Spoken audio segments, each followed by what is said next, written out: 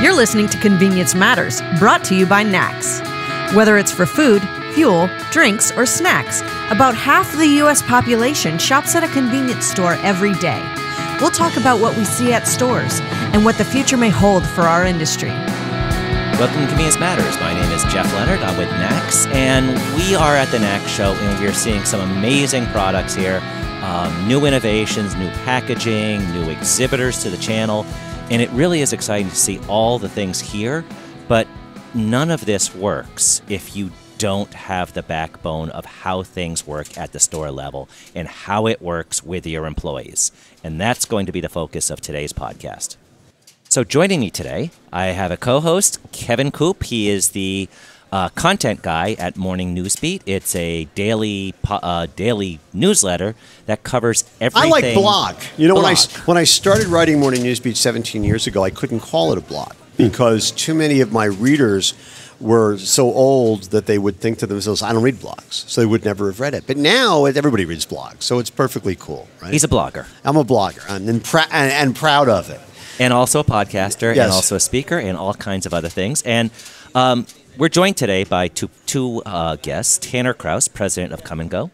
Welcome. Hello. Thank you. And also Mark Stanley, the founder of Y Company. And we brought them here today because they led a session where they talked about traction. And traction is not something that happens when it's snowing out or whether it's raining out.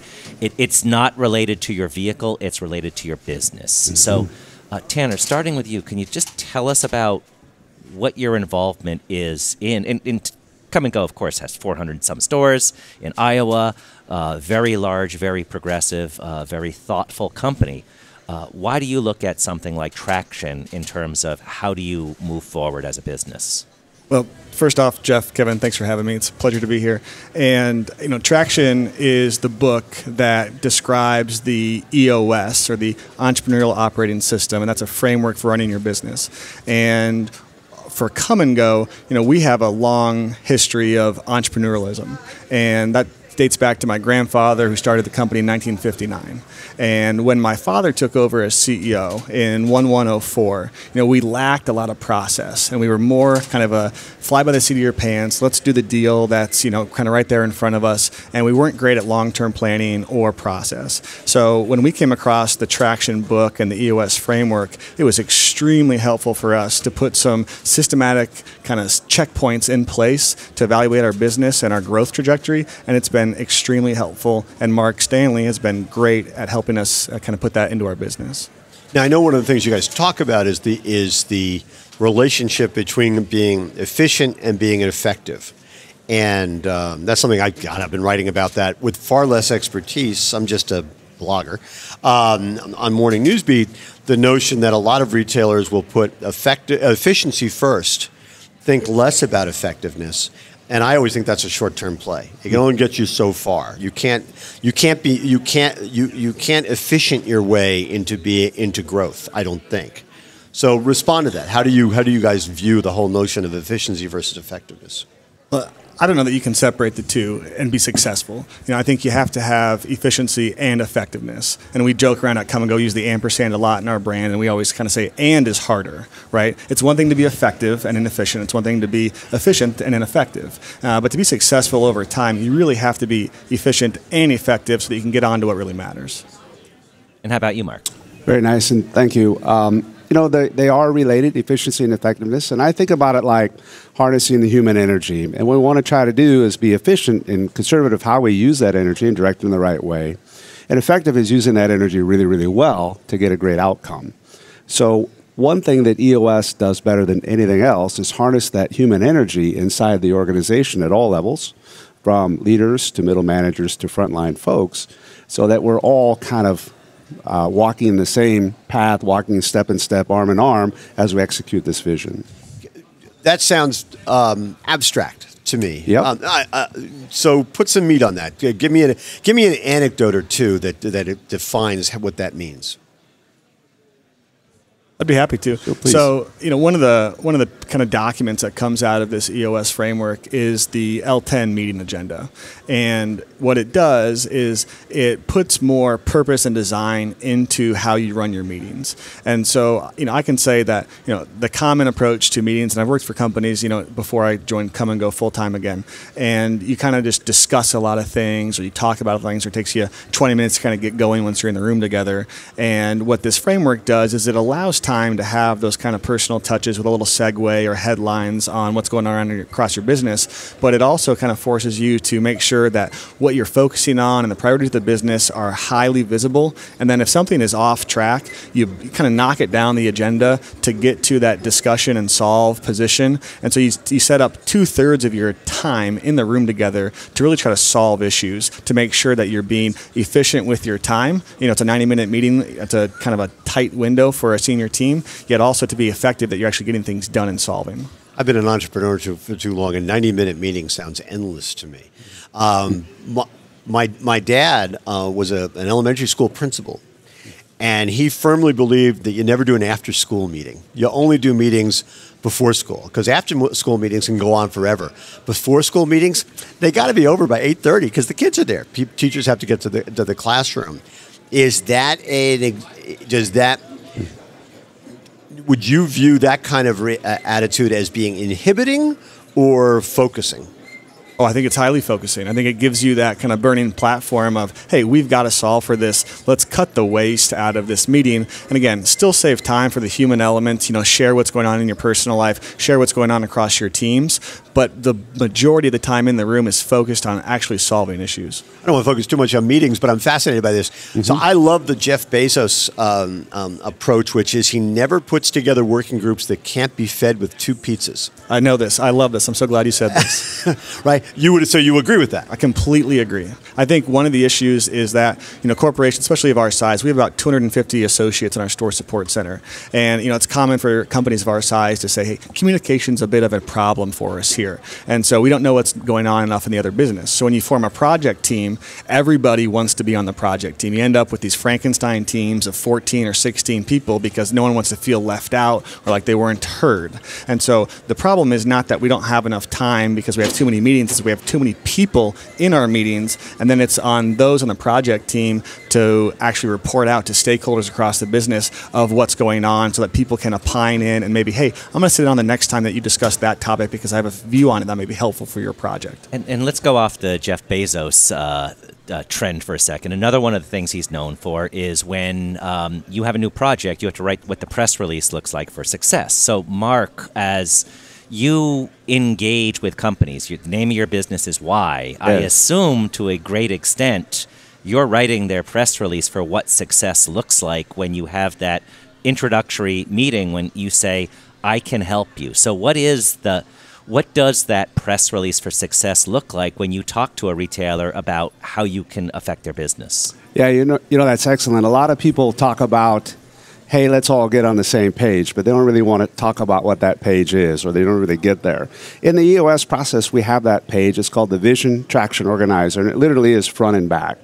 On the vision side of it, you've got core values, core focus, 10-year target, marketing strategy, and the 3-year picture. And then on the backside, you bring it down to the ground with your 1-year plan, your quarterly rocks, and your issues list. And so what that means is why that's efficient and effective, back to that, is because it puts it all down into one page that everybody can get on, whether you have 100 people, 1,000 people, or 10,000 people. And go ahead. I was just thinking, so following up on that for either one of you, culture's a huge issue when you talk about businesses, and whether that means everybody needs to be heard or everybody needs to be respected. Everybody has different ways of looking at culture, but knowing that poisonous culture can ruin a business probably faster than anything. How does culture fit into all this? Because when you're talking about a process, there's always people that may not fit into a process. How do you get them on board and have them become advocates? What's the old line? What? Culture eats strategy for breakfast? Yes. Isn't it? Yes. So if you don't have it right, you're not going to get anything done. Absolutely right. Tanner, you want to take that one? Well, to me, it sounds like when you're defining that culture, you want to make sure that all your people are on the same page. And Mark has this kind of literal page, this VTO document. But to me, it's about your kind of what's your core target as an organization, whether that's your purpose or your big, hairy, audacious goal, or however you kind of word it inside your firm. And then what are your core values, and kind of forcing each entrepreneur to put that on paper, those two things. Then there's a variety of tools in the EOS framework that you can use to kind of judge your talent against those things, and kind of force you to have a harder look at who you're hiring and who you're promoting and who you're working with, to say, are we sure that these are really kind of cultural advocates for us? And so there are some nice tools in here that kind of help you have that objective look at your talent to say, okay, yep, culture fit or not culture fit. And then if they are a culture fit, is that person in the right seat? Because there's times, in our business where, we really like somebody, they embody our values, they're aligned with our mission, but they're just not in the right role for us. And so one of the great things about Traction is it's given us more of a retentive look to our associates to say, okay, maybe they're not right for that role, but they're right for Come and Go. So let's find a role where they can be successful and then move them internally versus just cutting the cord on that person. Do you hire for expertise or attitude? I would prefer to hire for attitude. Now, I think in our stores, what you're looking at, a lot of what's done in our stores can be fairly easily taught, right? The hard thing to teach is someone that cares, someone that delivers customer service, someone that anticipates customers' needs, and can deliver excellent customer service recovery when things go wrong. And so we're looking for that in the hiring process, less so than 7 years retail experience. Well, what do you do? What do you do when you come face to face with reality? And right now, our reality is unemployment is very low. Everybody's having trouble finding employees. So if you need 5-6 employees and only 2 of them are really good culture fits, what do you do? We always try to think long term, and that's easier said than done. But if you are, you have the fog the mirror approach to hiring because, you're. I'm sorry, say that one more time. The what? The fog the mirror approach. Fog to hiring. the mirror. Okay. Yep, you fog this mirror, you got a job, right? And so if you've got that approach to hiring, that's I've never heard that one before. That's great. I love it. I should do this for a living. All right. So if you've got that approach to hiring, then you're going to end up making poor decisions, and you're going to be back here in 30 or 45 days all over again, and that wears you out. That's frustrating. That's more tiring than working another 2 weeks, whether that's doubles or triples or 7 days consecutive or whatever it might be when you're in a tough situation. But if you can wait and be choosy and find someone that's going to deliver great service and be aligned to Come and Go's purpose, then they're more likely to stay. And therefore, you don't have to come back and do this again in a month or two. And so really trying to get our hiring managers to think longer term about who you select for talent is the best thing that I can give to our listeners from an advice perspective. Does that mean your turnover rate is lower than the convenience store industry's average? It is, and we're still making progress. Humble brag here, I got an email on the show floor just a couple minutes ago. We had another excellent month of turnover improvements, retention improvements. And so in the last 4 months, Come and Go has decreased its hourly turnover by 7 percentage points over the period of 4 months. Wow. So we've had really, really incredible improvements in retention at the store level this summer. And do you ascribe that to smarter hiring? You're getting better people, they're not leaving. Correct. A number of things. So if it were easy, everybody would do it. So it's obviously complicated, and it's also complicated to possibly explain and get people enthusiastic on a monthly basis. Like if you walked into the conference room and said, look, we have salty gummy bears, people would go, ooh, either great or terrific or terrible. But when you say we have a process and here's how we do things and it will benefit the company, how do you make that as exciting as the made-up salty gummy bears? I think that's our job as leaders, to make it exciting, to make it fun, to approach what can be repetitive tasks with an energy and a purpose that makes it beyond just, filling coffee or pumping gas. Is there a level of caring that goes into this where you're able to say, this just shows how much we care about you because we're investing in this, where we're spending money, where we're not just putting you in a position, we're putting you in a position to succeed? Absolutely. I mean, caring is one of our 5 core values, and we discovered these core values. They've been a part of Come and Go for all 59 years. What are the other 4, real quick? Passion, integrity, teamwork, and excellence. And you look at I look at the turnover work that we've done. I'd say it's kind of 3-pronged. One is culture, right? That's kind of where it starts and finishes for the most part. Giving our associates a purpose that's bigger than just making coffee every day. And for us, that's making days better, right? Number 2 is analytics.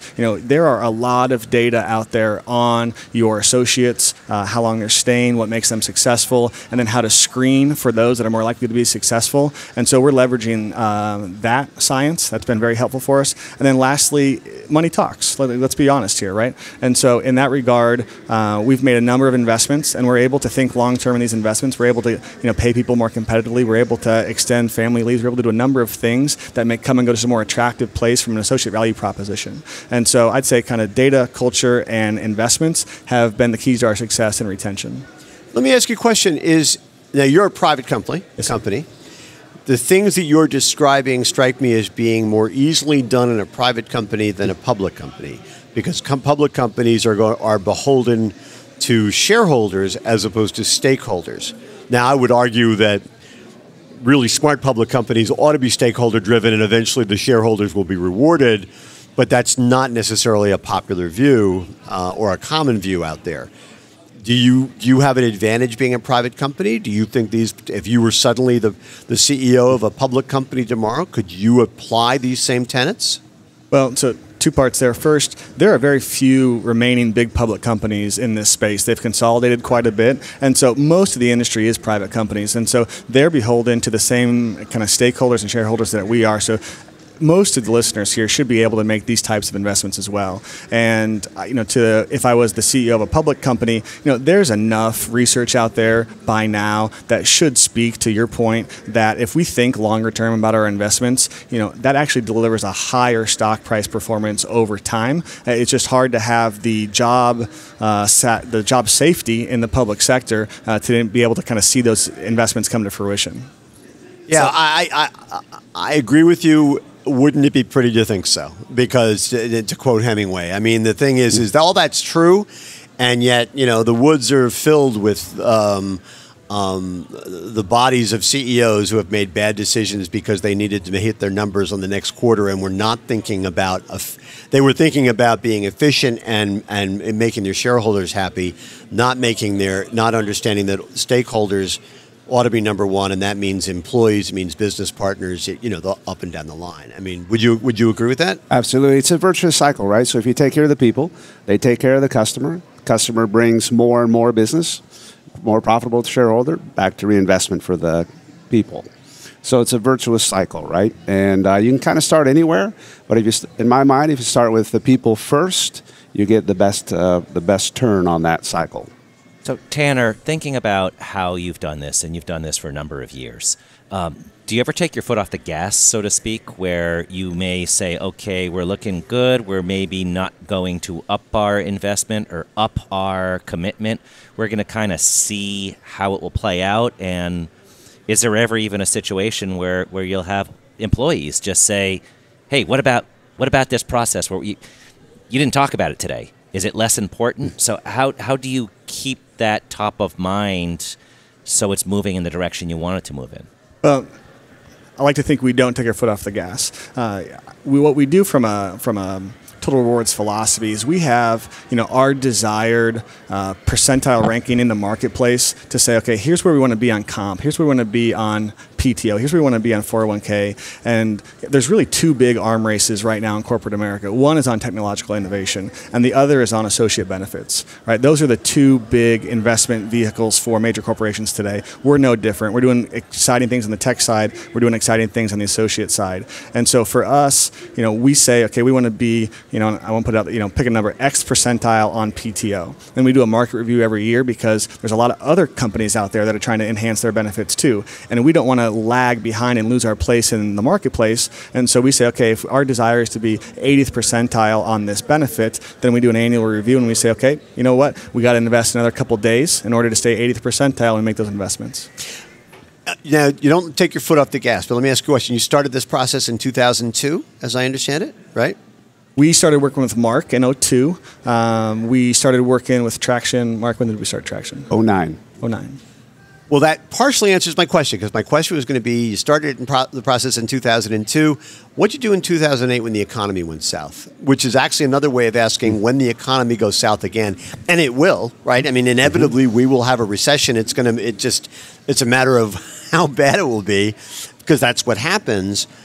Are you able to apply the same standards and the same tenets to your business in those times? Or is it harder, or maybe is it easier because it becomes your differential advantage? Well, I think for us, we don't run our business cyclically. We run our business generationally. And so when you look at the investments that we make and the way that we treat our people, we are financially sound enough to where a bad cycle, no matter if it was the Great Recession or something worse, isn't going to knock us off our foundation. And so it actually becomes an advantage, to your point, to when people start cutting back on those things and we maintain our levels in the marketplace and maintain consistency, that it actually increases our brand from an employment and a customer perspective, which helps us again in the long term. So here we are in mid to late 2018. Unemployment's under 4%. Thinking about how do you tell your story around jobs. It's something everybody's looking at. In NACS, we recently did a consumer survey where we picked a bunch of attributes about jobs. Is it close to where I work or live? Is flexible hours? Do I have daycare? Things that may or may not relate to convenience stores, but we listed about 25 attributes, and they were able to rank them. The top 4 were all compensation related. They were benefits, they were money, they were things like that. Those are things that little harder to have a philosophical discussion on, because you either pay them more or you don't pay them more, and that's that.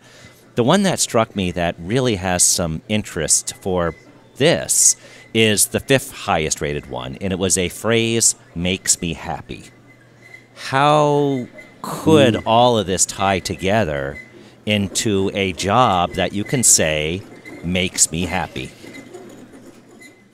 Yeah, be happy to answer that. So in terms of how it all ties together, we've got a lot of activity in our business in the stores, and we do a number of things in the store level to try to delight our associates. And so one of the things that we recently launched is we gave every associate the day off on their birthday. Right? And so some of these kind of delighting points that are not major investments, but just show that we care. We've completely upgraded our recognition platforms inside our store so that the kind of repetitive tasks that happen inside Come and Go stores are now being noticed and appreciated, and saying, hey, you were really great helping me do the trash yesterday. I'm just going to write you a little card here. And then we have some recognition gift cards across the stores every month that they can distribute to their staff. And so there's just some little things that you can do that aren't going to break the bank for no matter how big your company is or how small your company is, that can really kind of show that you actually do care. It's interesting, and I've been writing about this for a long time. It seems to me that most companies treat maybe most is the wrong word, but many companies treat their employees as if they're a cost. I mean, I've had this in my whole career, right? Before I started working for myself, I was a writer working for magazines, newspapers, the whole thing. I was a cost. The sales guys, those were assets because they brought money in. Of course, they had nothing to sell against if I didn't write what I had to write. And it seems to me, and so I've learned through both personal experience and also talking to a lot of folks, that is a key driver, right? If you can create a culture in which people feel that they are an asset to the company and not a cost to the company, that is an enormous advantage. My friend Jim Donald, who used to be the CEO of Starbucks, now the CEO of Albertsons, likes to say to folks that one of his core tenets is to always remember that nobody's more important than the people on the front lines, right? You walk into one of your stores, or you walk into a supermarket, or whatever happens to most people, I don't know, maybe you're going to tell me this is not true, but I'll bet you if somebody goes into a Come and Go store, they have no idea who you are. But if I'm working the register, they know who I am. So I better personify the cultural thing that you're trying to do, or otherwise it doesn't matter what you're doing at headquarters.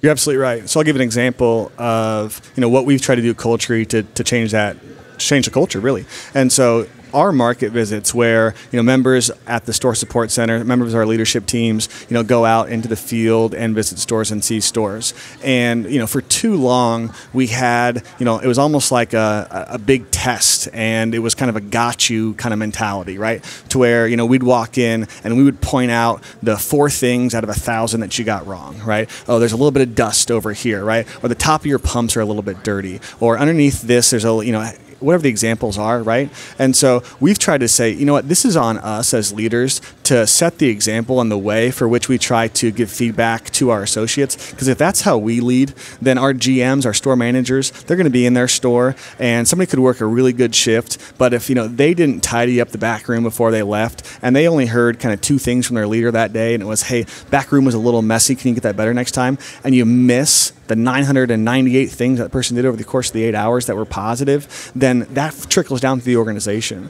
And so now we try to make it more about culture in the store. We try to ask about their team, how you doing? Ask them questions about their personal life. Hey, how's it going with your family? Tell me more about what you do outside the store. And say, hey, I really like what you did here. And if there is an issue in the store, I don't try to come down on them too hard. I always ask them this one question. I go, what's your process for this? Right? If your bathroom's a little bit messy, I'll say, hey, what's your process for cleaning your restrooms?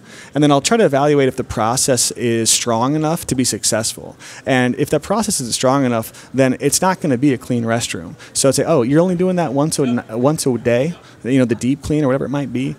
Let's maybe step that up to the standard. We're trying to get that to X times per day. And then, we'll come back in a couple of months and we'll see if your restrooms have improved. And so just trying to approach things differently, focus more on the good than the negative. That's a great way to set things up, because if you say, I went into the bathroom and there were paper towels on the floor, you've just you've instilled a negative in them. You are not happy with their performance. But if you ask about process, you're essentially coaching them. You're essentially giving them some skills, and you're giving them some lessons they can learn. And I love the line that's used in setting up the session that you guys were in today. And it was basically, do you have a grip on your business, or does your business have a grip on you? And that's what we're talking about in process here. So before we leave, Mark, give us your website so anybody interested in learning more can check it out. Yes, thank you. One of the things that Jim Collins said for a second is magic occurs when you take the entrepreneurial spirit and you couple it with the disciplined execution process. And so I like that, and that stays with me. So you got to take the entrepreneurial spirit with process. For me, the website is www.whycompany, that's W-H-Y, company spelled out, COMPANY.com. Well, check it out. I think it's very interesting. I think the whole process is. We know how to find Kum and Go, 400 stores in the Midwest. And Kevin, where can we find you? Morningnewsbeat.com. News, commentary every day, wine and movie recommendations on Fridays. Thank you all 3 for joining us today, and thank you for listening to Convenience Matters. Convenience Matters is brought to you by NACS and produced in partnership with Human Factor. For more information, visit convenience.org.